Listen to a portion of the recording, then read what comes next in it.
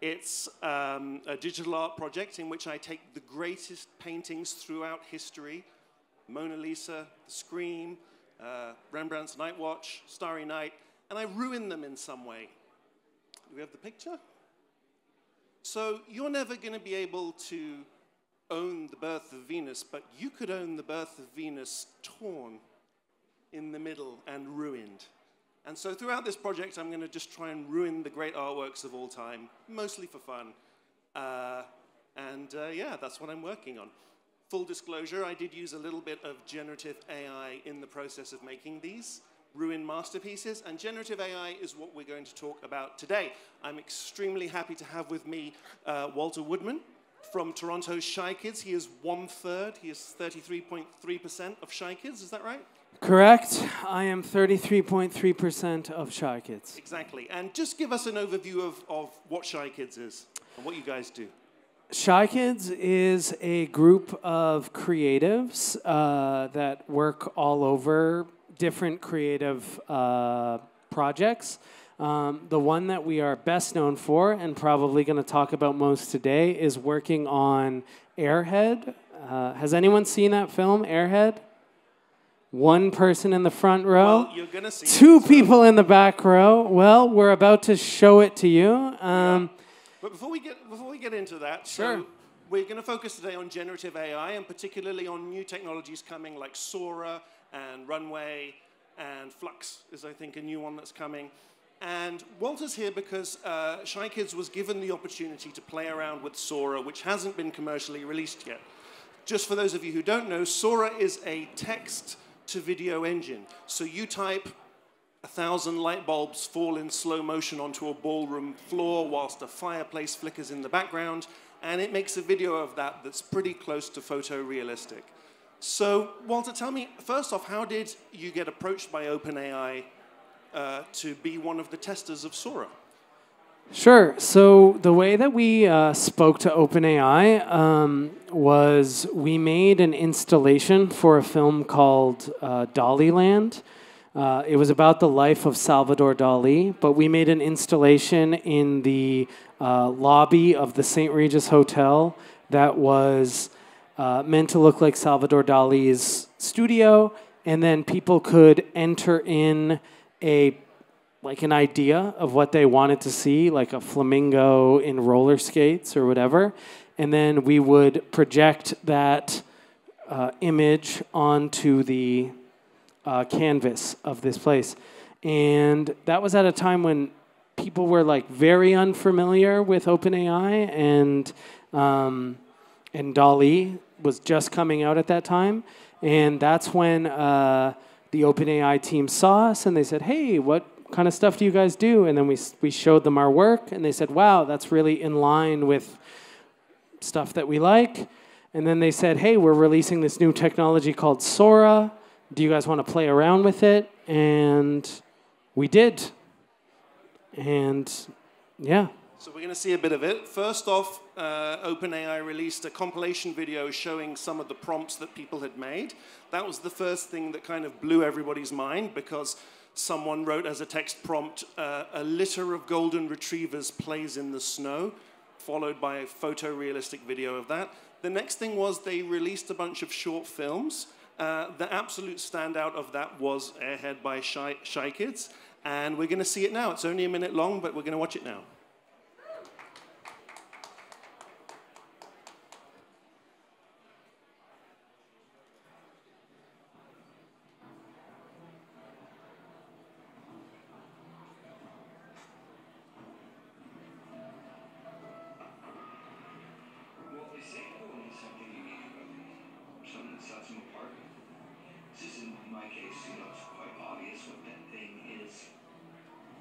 I am literally filled with hot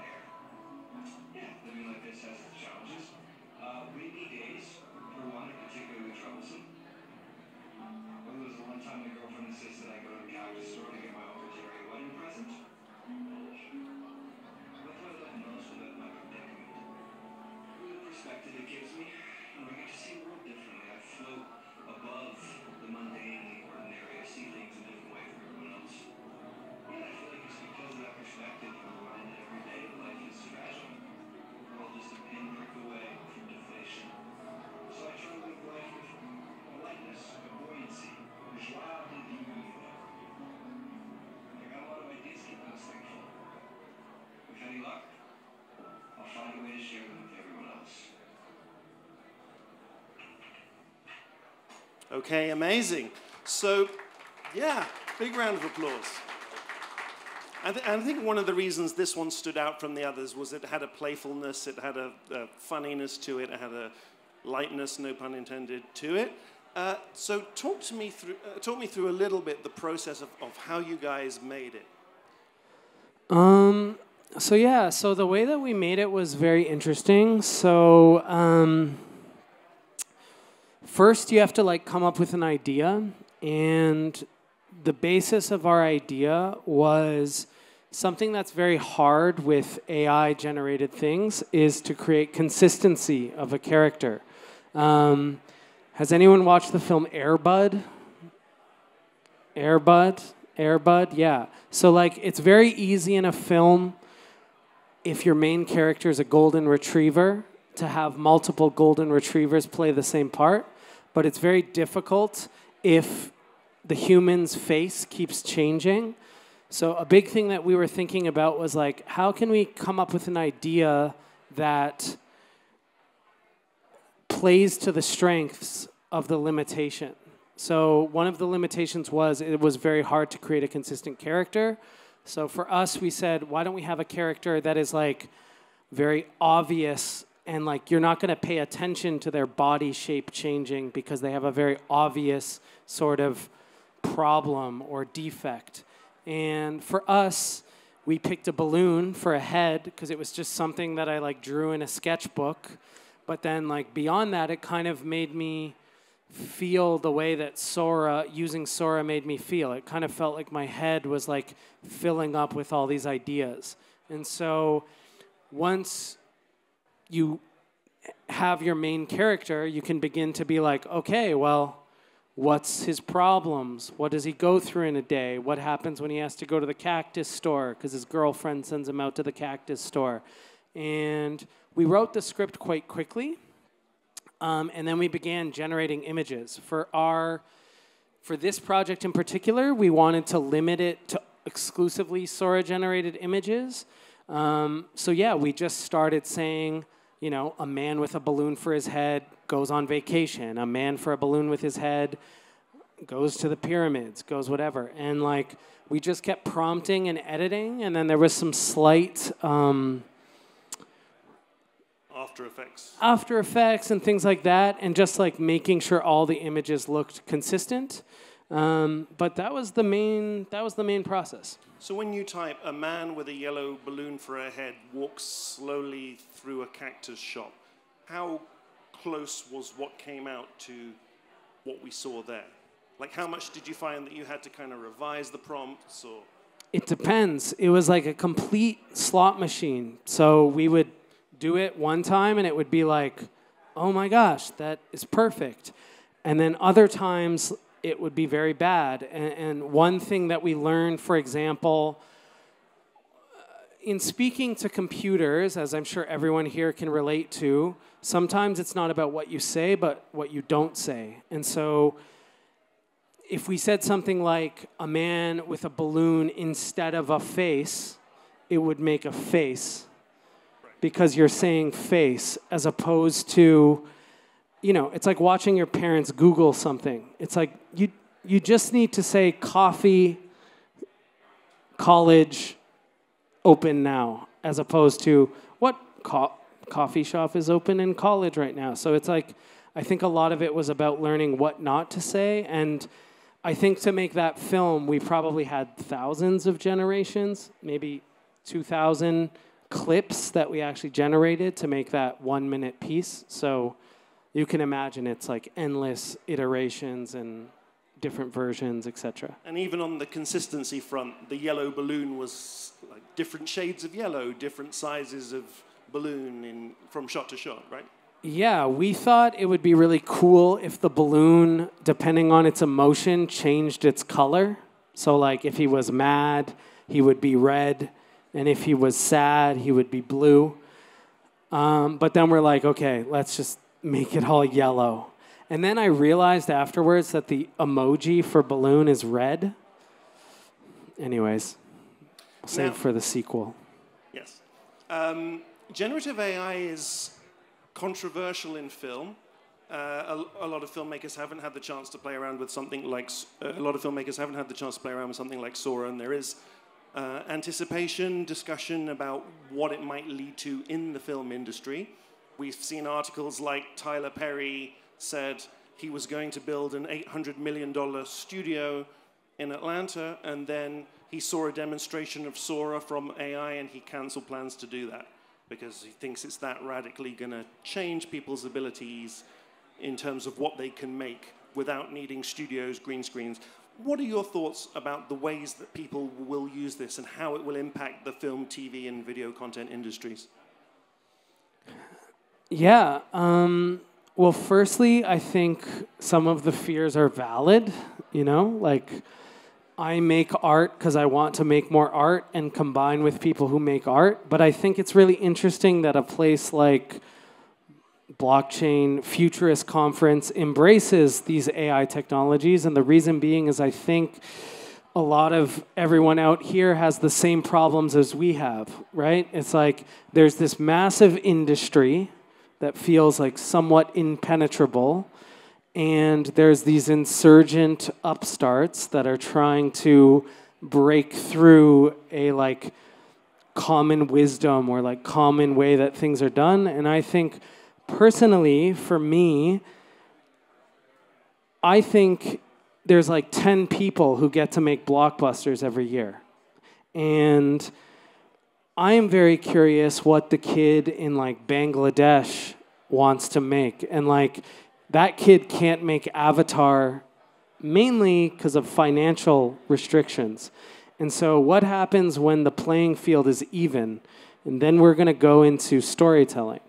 Because if everyone can make Avatar, then we're not just going to go watch Avatar because it's a multi-billion-dollar film. We're going to go watch Avatar because it has a great story and a great use of technology.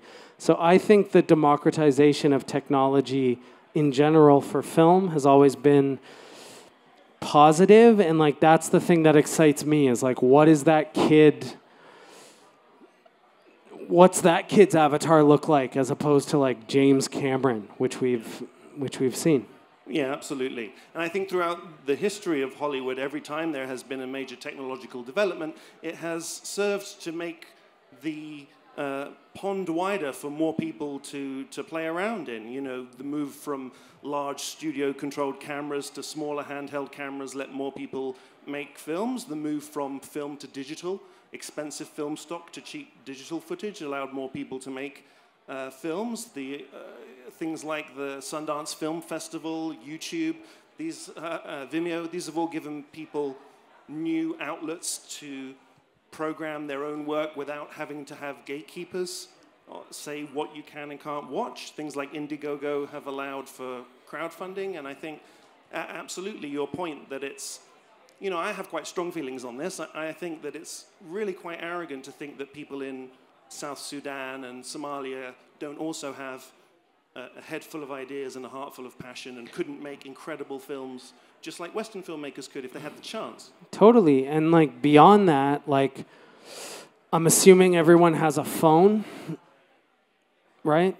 How many of you are photographers, you know? Like just because you have a camera doesn't make you a photographer, in the same way as just because you have access to making images doesn't mean you're a filmmaker. Like that film itself, the reason whether it worked for you or didn't work is probably based on our storytelling ability, not our access to technology. And I believe that like that is the core, that is the hard thing, is like what is the actual story?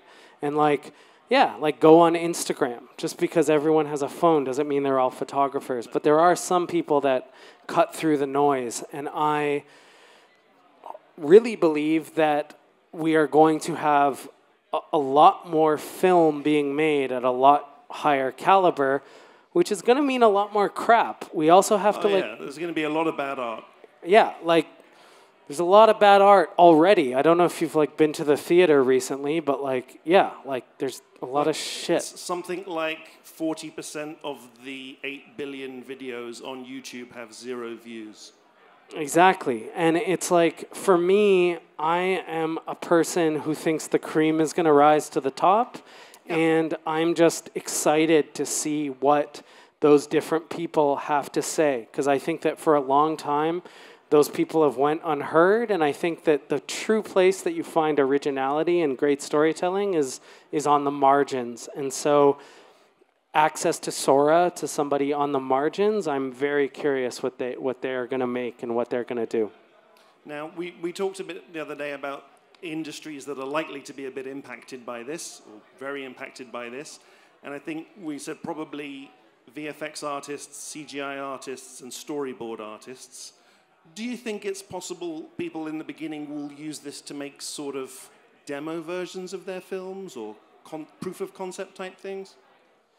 Yeah, well, it's like very interesting to me that like the VFX artists, I got a lot of like "go kill yourself" comments from that video, which is fine, but a lot of it came from VFX artists, which our company does a lot of VFX. And for me, if you look 20 years ago, everyone was saying that VFX was the thing that was going to kill traditional filmmaking. If you look at 20 years ago, everyone said, oh my God, everything's on a green screen. You're totally ruining filmmaking. All the magic is gone. And they're somewhat right. There's an element there. Yeah. What will happen to the hand-drawn Disney movies? Sure, but then you're going to have companies like Ghibli who do the hand-drawn movies. And I believe, as with every single innovation in technology, there is going to be some destruction of the way things are, and I don't find any joy in that. I love the set painters. I love the people who change magazines and film cameras. I love film. That being said, I also think that, you know, no one would have predicted 20 years ago that there was a job called an influencer, and so this talk about industries being destroyed feels like it eclipses all of the new industries that could come to be. And one of those, as you mentioned, is if I had this thing for storyboarding, I could say, instead of people, you know, producers going, hey, what does your story feel like? What does it look like? I could go, here's what it looks like. And even more so, I think something that was great in Airhead was in the writer's room. It wasn't just a director saying, here's what we're going to do. Everyone was involved in the process, and they could go, well, what if he did this? And you could actually see it. And I think that to me, like, I'm all about democratization of creativity, not exclusivity. So, yeah, that's what's exciting to me. Now, one area that has been quite contentious, which I'm very keen to get your opinion on, is that technologies like Sora are based on LLMs, large library models. And the big companies that are producing generative AI and you know, LLM-based AI, like Anthropic and OpenAI, are not revealing the sources on which they are training the models. They're not saying whose footage is going into the libraries, and this has led to things like the New York Times wanting to sue OpenAI for using its articles, or, you know, was its video engine trained upon YouTube videos or not? They won't say. What are your thoughts on the ethics of using generative AI video when it's not completely known what the sources were for the training of that video? I get it. I get the hesitation of that. As a creative, you don't want to feel like your work is being stolen or ripped off. That being said, as an artist, I know how much, what's the saying? Good artists take, great artists steal, something like this.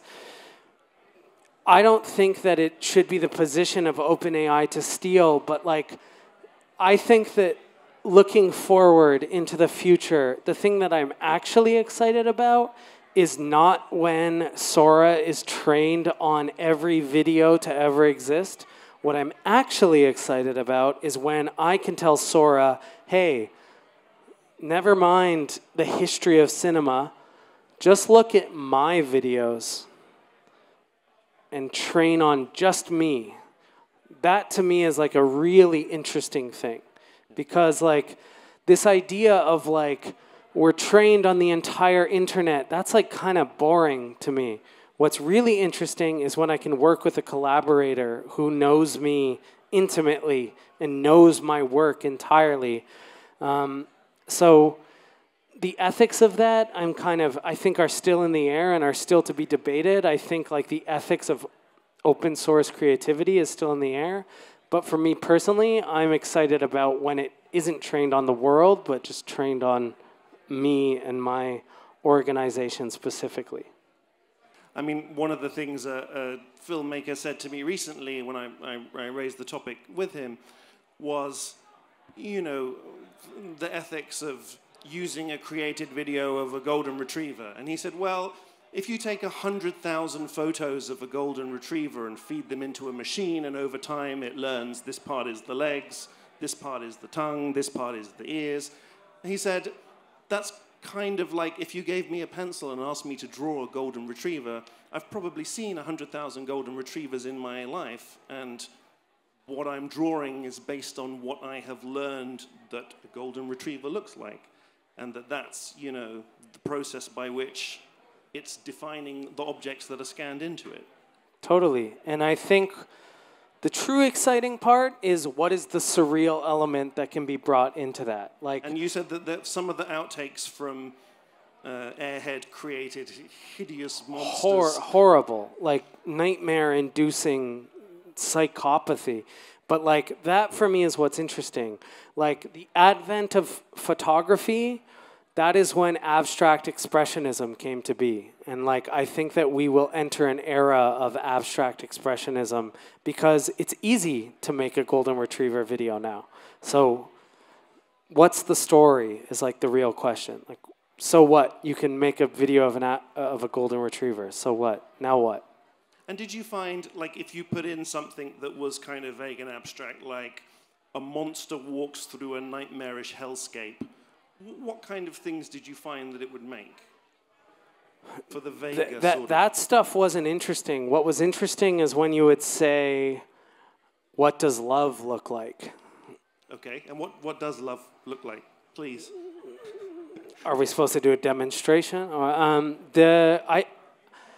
that's the great question. What did it make? What did it make? It made these, buildings and water was, like, the main thing that I could see. But, like, tell me what God looks like. Tell me what these things are. These are, like, the thing that I'm interested in. And, like, for me, it's, like, what can we dream up together? And thinking of the computer as a collaborator as opposed to a worker for you. I think that if you think of the whatever it is, the LLM or whatever, as a collaborator and someone who could surprise you and change the direction that you're going, that's what's most exciting to me. Far more exciting than like, yeah, go to a stock footage site if you want golden retrievers. Well, I'm interested. We have a few minutes to open it up for some questions, if any of you have questions here. Again, it's extremely limited number of people who've had the opportunity to play around with Sora, so please do take advantage of Walter's knowledge. There's a young lady just here with a white cap. Do we have a microphone for her?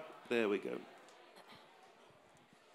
Hey, I'm curious about different physics systems. Were you able to try out Can you talk right into it? Were you able to try out like this is what it looks like for actors to work on the moon, outer space, different types of gravity, asking for surreal physics like you would try to like perfect with a video game engine or something? Yeah, that's a really awesome question. So like for me, a balloon is an amazing example of physics because like it wobbles and it moves and it kind of has this like floaty quality to it. So that's the one of the other reasons why we did that. In terms of like, again, slot machine. So sometimes I would say you're on a moon, and in actuality a balloon would explode on the moon. But it was like a lot of the times it felt like there was a subject, and then the background would be a totally different physics to what that is.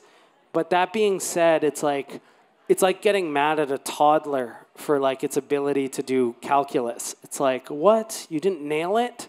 It's like, okay, well, give it a couple months. And I think that to the point that you're making, what's like truly exciting is to combine something real with a totally surreal element. So like physics is a great place for that. So a video that we've been working on is this music video, what happens when gravity stops working and people just start floating in the air. And it's like really, really good at that. Sometimes, again, horrible and horrific, but yeah, I love those types of things of like, what would be something that would cost $8 billion to do in a studio? Why don't we try it? And I still think, by the way, that there's room to perfect it in a studio. But for me, it's just like, does this idea even have anything in it? And I think so much money is spent on that little part of the process that hopefully this can get us to more surreal ideas quicker. Yeah, because I think if you want to imagine, what does it look like when 1,000 light bulbs fall in slow motion onto a ballroom floor?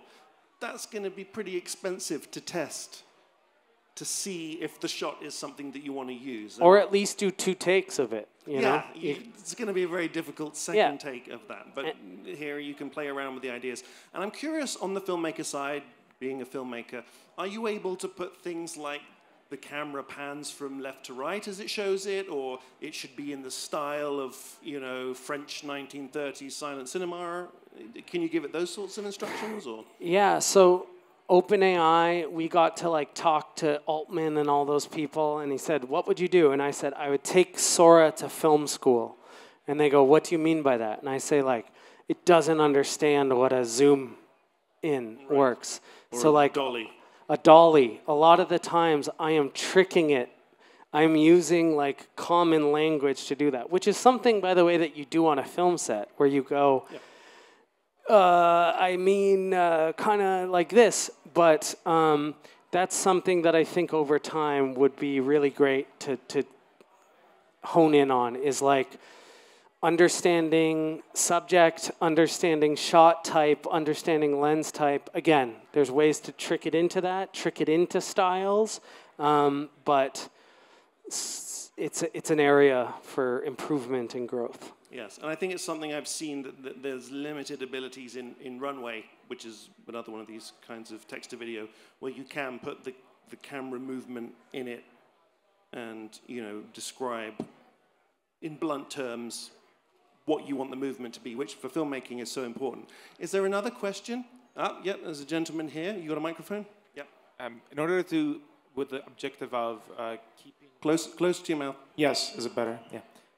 With the objective of keeping the character as consistent as possible through the transitions of the clips, I've had a problem with that in my prompts. I work with 2D generative AI, and every time it just is a different complete environment with different objects inside. I dealt with like vehicles rather than living creatures, but it was not consistent.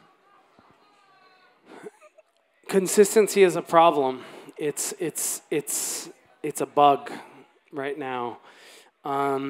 Something that I've been doing recently to keep consistency is in image to image, almost making the first image the last image, and like trying to make it so that I'm consistently always ending and starting with the same image, so that there is, rather than telling it, hey, dream up something completely new, dream up a girl with red hair or something like that, I try to make it so that my first image and my last image are bookending each other so that there's a consistency there. But again, like, I think that the stage that we're at now, like a lot of the shots in Airhead were from behind.